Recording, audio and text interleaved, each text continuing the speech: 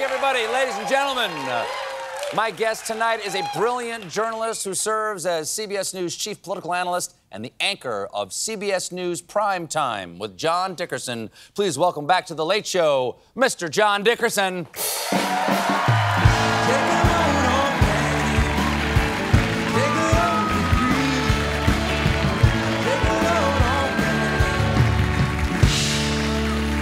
Your request?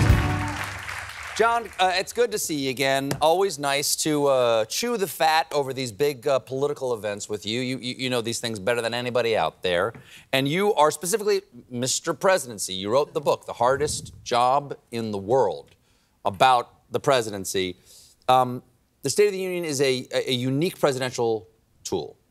It's also a spectacle and a ritual. Before we get into like the nuts and bolts of what Biden talked about tonight, why is this speech such a meaningful thing for the presidency, and why tonight was specifically a meaningful moment for Joe Biden and this presidential election year? Well, it's meaningful because it's in the Constitution, so that gives it some weight. Well, the speech isn't in the Constitution. Just a State of the Union should be sent from the president to Congress, right? He doesn't have to give the speech. He's done his homework.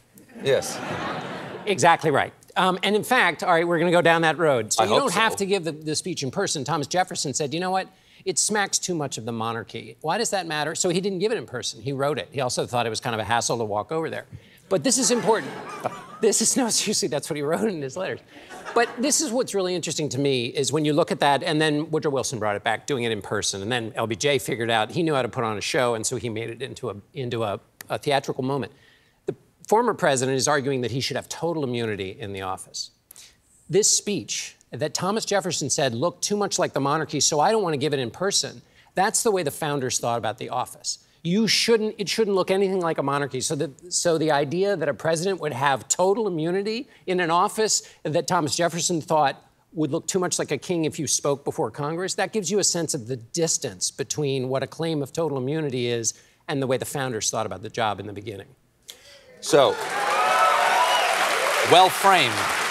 Well framed, Mr. Dickerson. I didn't realize we were going down that road so fast. No, I'm going on all the roads with you. Okay, but so now why for Joe Biden in this election year was this an important moment? Well, it's an important moment. Look, ringed around the Capitol, where Joe Biden had gone to so many previous State of the Unions, were 8-foot-high black fences as a result of the attack on January 6th. This speech given in that place, in that marble hall that was attacked on January 6, 2021, started his presidency. I mean, it didn't exactly, he wasn't inaugurated yet, but it started this period of time that we are in. So every ritual of democracy that takes place in a healthy fashion re-knits those bonds that were torn up on the 6th. And he was there to remind people that that happened and that those stakes are still real. I mean, he talked about a lot of stakes. He came in really hot tonight. He started off with FDR in 1941. What's the purpose there? You can't, if you were going to set the stakes for a political moment, you can't set them any higher than 1941 fighting before World War II. So he set them immediately. He started in 5th gear. And he drives a Corvette. Right, so he knows how to do that, yeah. He knows 5th gear. The only other historical moment that you would pick that has equal weight is the Civil War, and he name-checked that too. And why?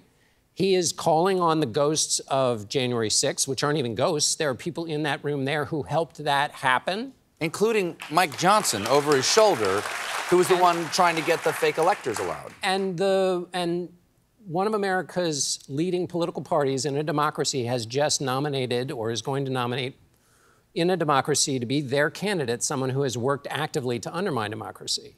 So that's real. That's happening. That's what this election is right now. That's not, I mean, if you look at what was said by the leaders of the Republican Party about Donald Trump's role in January 6th, they said he was responsible for it. That he, as Mitch McConnell said in the past, he fed the mob lies. That it was a disgraceful dereliction of duty. That's now who is Joe Biden's opponent. And so it is perfectly reasonable to raise the greatest attack on democracy at that building since 1814. Now, just as long as you brought up the name, I wasn't going to bring up Mitch McConnell, but he said all those things about Trump, and then he endorsed him this week. Yeah. For even someone like you who's covered Washington for so many years, did that surprise you? Well, that's no fair because we've never had an attack on the Capitol by the supporters of a candidate before. So I'm not being funny. I sound like Biden, don't I? In all seriousness, but no, but we've never had that situation. So what strikes me is when McConnell spoke out against Trump, and he did it several times after the attacks of January 6th, he said that he was morally responsible for the attack. He said that it was a dereliction of duty, disgraceful. He said the word twice.